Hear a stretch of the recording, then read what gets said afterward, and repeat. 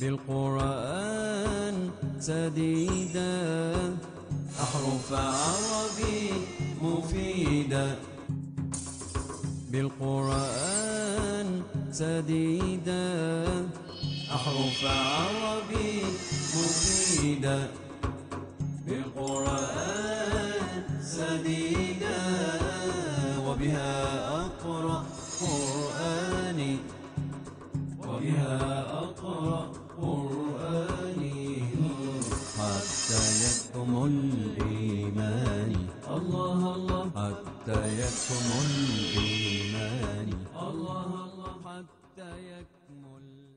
بسم الله الرحمن الرحيم. الحمد لله رب العالمين وصلى الله وسلم وبارك على نبينا محمد وعلى آله وأصحابه أجمعين. In the name of Allah, the Compassionate, the Merciful, all praise is due to Allah. And may the peace and blessings of Allah be upon His Prophet Muhammad, his family, and his followers all until the day of resurrection. I'd like to welcome you to this new episode of the stories from the glorious Quran. And we have today some beautiful stories coming about, first, the people of the cave. And this is a known story, by the way. Many Muslims do read the Surah of Kahf, the chapter on the cave, during the day of Jumu'ah, because one of the important things that our Prophet, peace be upon him, instructed us to do was to read the first 10 ayahs or the last 10 ayahs or verses from Surah Al Kahf in order to prevent us from the trial and tribulation of the Dajjal, the false Messiah.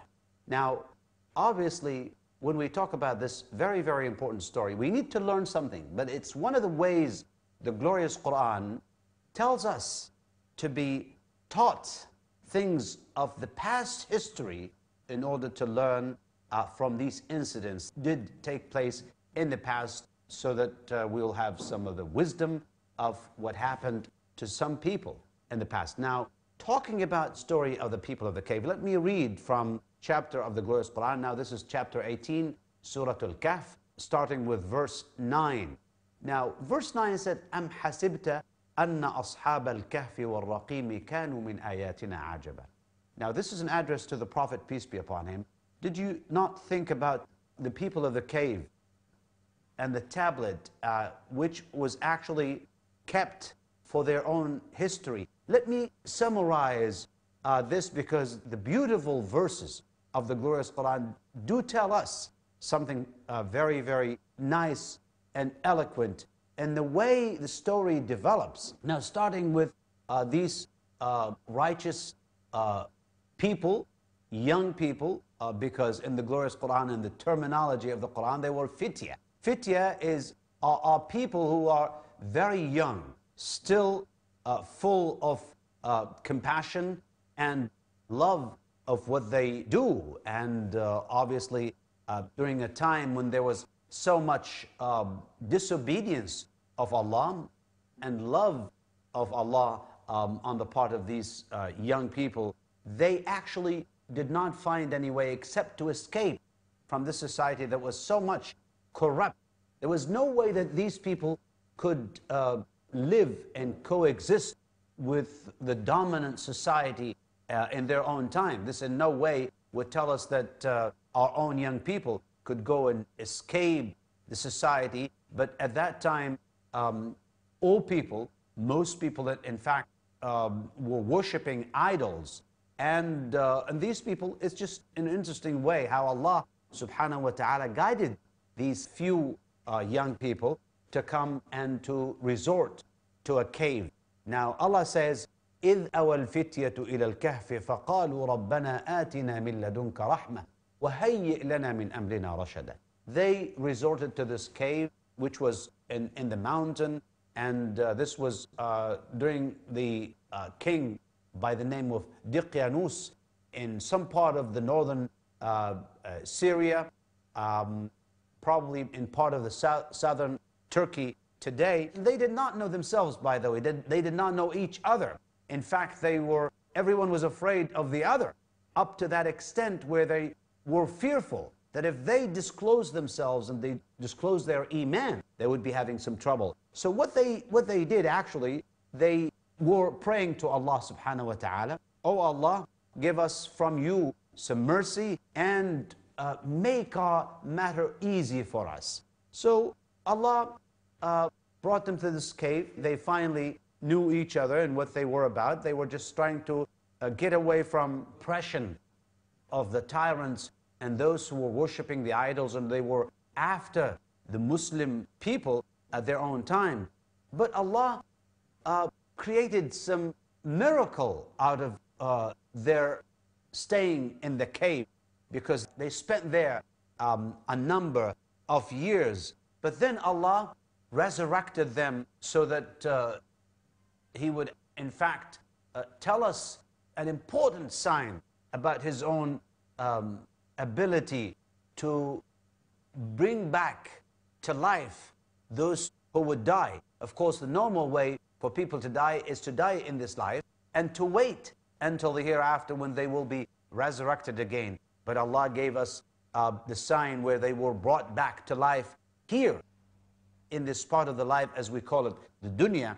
Now, Allah is telling the story to Prophet, peace be upon him, in fact, to tell us about people who disbelieve in the hereafter.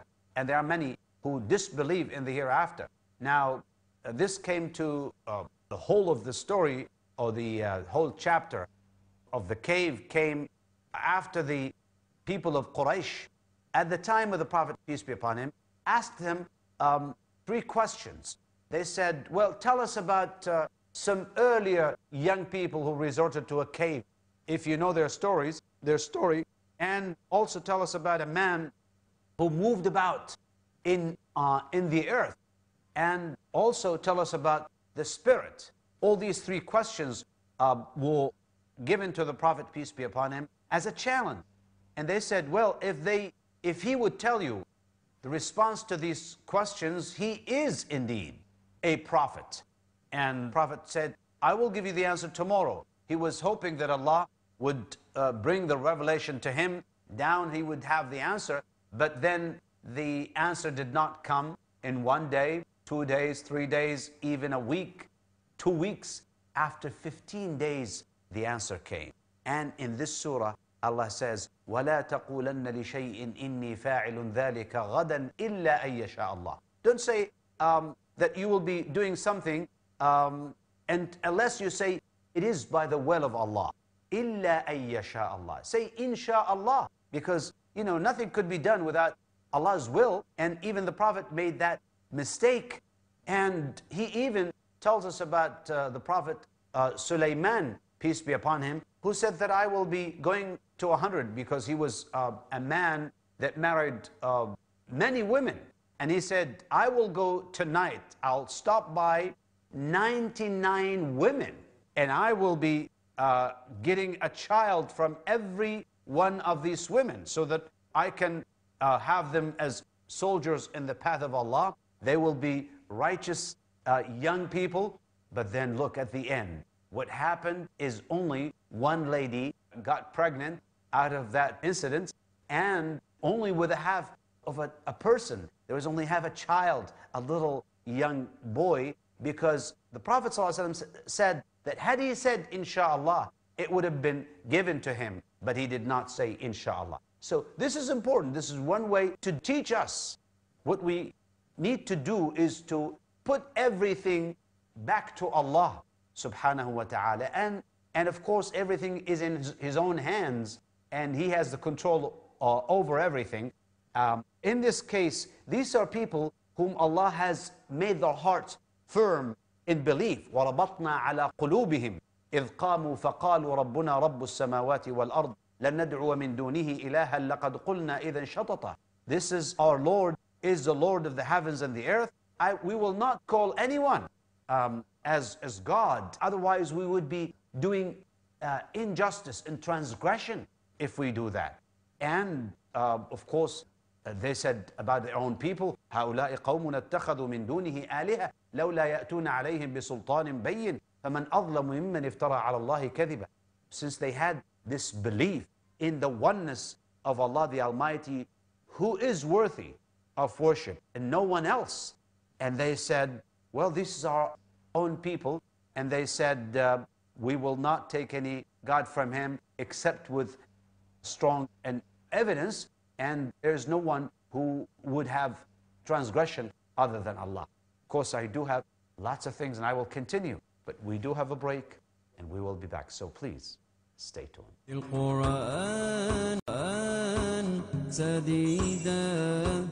Bismillah ar-Rahman ar-Rahim. Alhamdulillahi Rabbil Alameen. Wa sallallahu wa sallam wa baraka ala nabiyyina Muhammad wa ala alihi wa ashabihi ajma'in. We are back continuing with the story of the people of the cave. One of the very nice and interesting stories that are being told in the glorious Quran so that we can learn from these stories. Now, we earlier talked about these people in their place and their own time, and the king who was tyrant at their own time, who was pursuing and following them. Now, they actually stayed away from their own people and they resorted to the cave. And in fact, one of the important signs, although there are many important signs in this story, is that when they slept in the cave for 309 years. Now, Quran tells us even about the lunar calendar and the Gregorian calendar. And in fact, when you say 300 years in the Gregorian calendar, they will be translated into 309 years of the lunar calendar, because in every year there are about 10 or 9 days that are extra or more. So it's a very interesting way of the glorious Quran, how it dealt with these interesting things. Now, when these people were asleep, the door was to the south, and the sun would come and rise from the east and sets in the west, and it would allow some rays of the sun to enter in order to keep them well in terms of their bodies, but their spirits are of course taken because they were in deep sleep, and they were not able to move. But subhanallah, by the will of Allah, Allah is turning them on their own sides. وَنُقَلِّبُهُمْ ذَاتَ الْيَمِينِ وَذَاتَ الشِّمَالِ وَكَلْبُهُمْ بَاسِطٌ ذِرَاعَيْهِ بِالْوَصِيدِ. They were just turned to the right and to the left so that their bodies will not dissolute in the ground. And as one of the strong signs to keep people away from them is that their dog was standing by the door and as source of protection. And indeed, when you think that they are awake because of their health, the way they look, they're just, well, very well. They look so healthy and normal, but they are actually in deep sleep. And of course, if you would look at them, you would just run away out of their own respect and awe and shock as you see them with their own, the way they look. Allah just gave them these signs in order to keep them away from people so that they can spend the time that Allah has given them to stay in that. Now, Allah subhanahu wa ta'ala resurrected these people afterwards, and He said, وَكَذَلِكَ بَعَثْنَاهُمْ لِيَتَسَاءَلُوا بَيْنَهُمْ قَالَ قَائِلٌ مِّنْهُمْ كَمْ لَبِثْتُمْ قَالُوا لَبِثْنَا يَوْمًا أَوْ بَعْضَ يَوْمٍ. They just spent 309 years inside the cave, and into the morning, they woke up in the evening, even before the sunset, and they thought that, well, someone was saying, well, how many days have we spent? How long did we spend here? And someone said, well, it's probably a day or even part of a day. يَوْمًا أَوْ بَضَعَ يَوْمٍ. Then they said, some of them said, well, it's up to Allah. We don't know, really, because they didn't have watches at that time or a clock to keep the time. So they knew that it was up to Allah. They were just, this is what a believer would have. And they said, well, we feel hungry. So why don't you send some of your own people to the town so he can bring us some food? But the Quran is telling us something very, very important here. He said, فَلْيَنْظُرْ أَيُّهَا أَزْكَى طَعَامًا.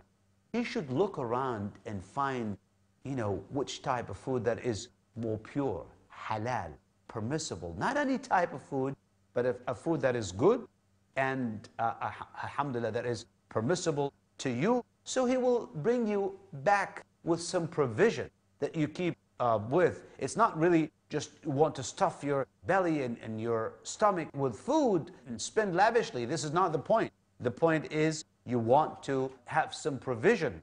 And of course, this person, وَلْيَتَلَطَّفْ, he should be very soft and kind, so that this person will not raise any doubt about himself, because of course people would know, and then they might catch them, and in order not to be known to people, because they were just fleeing from people. وَلَا يُشْعِرَنَّ بِكُمْ أَحَدًا. No one would need to know about you, because if people would find you, they would really bring you back to disbelief and the disobedience of Allah. إِنَّهُمْ إِن يَظْهَرُوا عَلَيْكُمْ يَرْجُمُوكُمْ. They might even stone you until death. This is what we call ar-rajm in Arabic. And or they would bring you back by force into their own religion. And if you do that, you will not be successful. وَلَن تُفْلِحُوا إِذًا أَبَدًا. You will never be successful if you go back to the disbelief or to the religion of rejection of faith and the oneness of Allah. These people were so much still, even after these years, they're still firm in their own belief, and they want to keep on the right path. But Allah subhanahu wa ta'ala has His own way and wisdom and determination. وَكَذَلِكَ أَعْثَرْنَا عَلَيْهِمْ.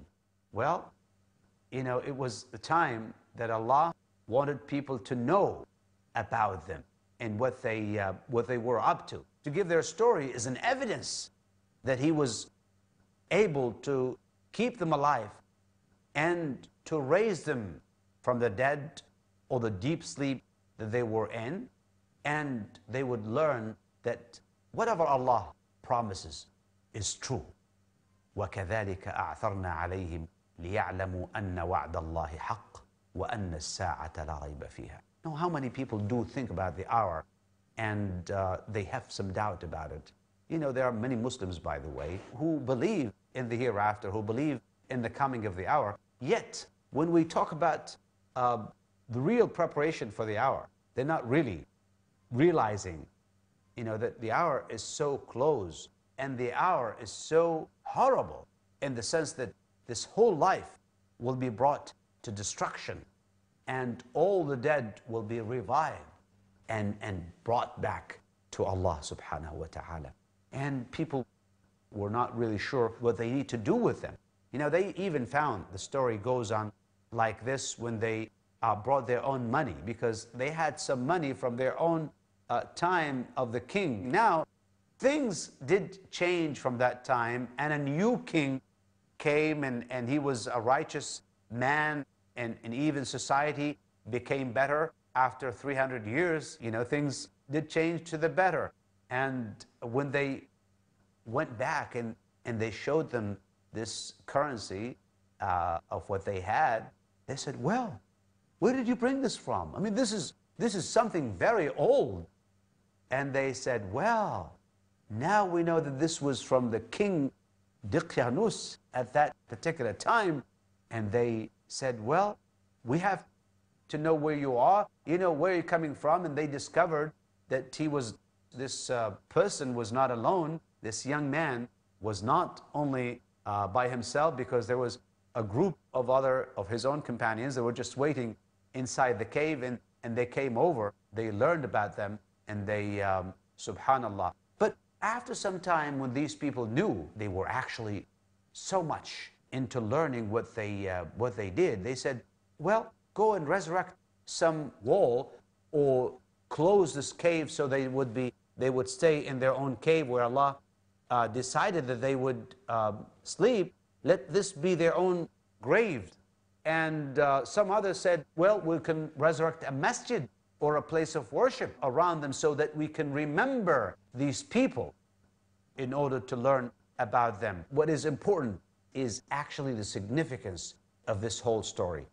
People were arguing, the Jews and the Christians and people of the earlier times, they were saying, well, how many are they? Are they 3 and their dog is the 4th? Or were they 5 and their dog was the 6th? Or actually, they were not, they were just guessing. And by the way, this companionship of the dog is very, very important because, well, a dog could be a good and great companion in this case, and it was given this privilege that that the dog, in fact, was again put to sleep with them and was risen again. Only very few people knew about this, and Ibn Abbas, Abdullah ibn Abbas, who was very famous in learning about the glorious Quran, he said, I am the one of the few who know about them, and we shall not argue about them. And of course, they stayed there this number of years, 309 years, and Allah says, قُلِ اللَّهُ أَعْلَمُ بِمَا لَبِثُوا لَهُ غَيْبُ السَّمَاوَاتِ وَالْأَرْضِ أَبْصِرْ بِهِ وَأَسْمِعْ مَا لَهُم مِّن دُونِهِ مِن وَلِيٍّ وَلَا يُشْرِكُ فِي حُكْمِهِ أَحَدًا. There is no one like Allah subhanahu wa ta'ala. He has the full knowledge of the unseen in the heavens and in the earth, and He's, you should fill your own hearing and seeing with His own knowledge. Glory be to Him, because there is no partner with Him. There's no one to share with Him in His own decision, in His own ruling. That is the point. So this story tells us about the evidence of raising people from the dead, keeping people alive, even when they are the bodies alive and being nourished. Even with these number of years, 300 years is like 3 centuries, and yet they were, alhamdulillah, so much into life again as an evidence. And we have learned so much, a teaching to our Prophet, peace be upon him, that in fact you should not say anything, that I will do it tomorrow or in the future, except when you say it is going to be done by the permission of Allah subhanahu wa ta'ala. So the story is not told just only for the telling of a story, but finally, those people who asked the question about these 3 things, one of them was the story of the people of the cave, where they actually were told this whole story in details. Of course, the Prophet, peace be upon him, was so much happy that this revelation came down, and he was able to tell the people of Quraysh at his own time, yes, indeed, this is in full the story of the people of the cave, with all their own, alhamdulillah, details, so that he was able to tell these people. And of course, the answer came, but they did not believe in that. Not the Jews who were actually telling Quraysh to ask him these questions in order to challenge the Prophet, peace be upon him, nor it was the people of Quraysh, polytheists, who were actually asking the Prophet in order to prove him wrong. But then, yes, there was some delay in order to teach the Prophet, peace be upon him, to say something that is good, but at the same time, he gave them all what they asked for. And this is the way we need to do, is to be up to the challenge. And we know that Allah subhanahu wa ta'ala is there for us to support the believers wherever they may be. So that brings us to the end of our story of the people of the cave, as a sign of the ability of Allah subhanahu wa ta'ala to raise the dead from their own death and bring them to life in this life. And this is going to be the same thing for all people at the end of time. And until we meet, inshallah, in the next episode about another story from the glorious Quran. Wassalamu alaikum wa rahmatullahi wa barakatuh.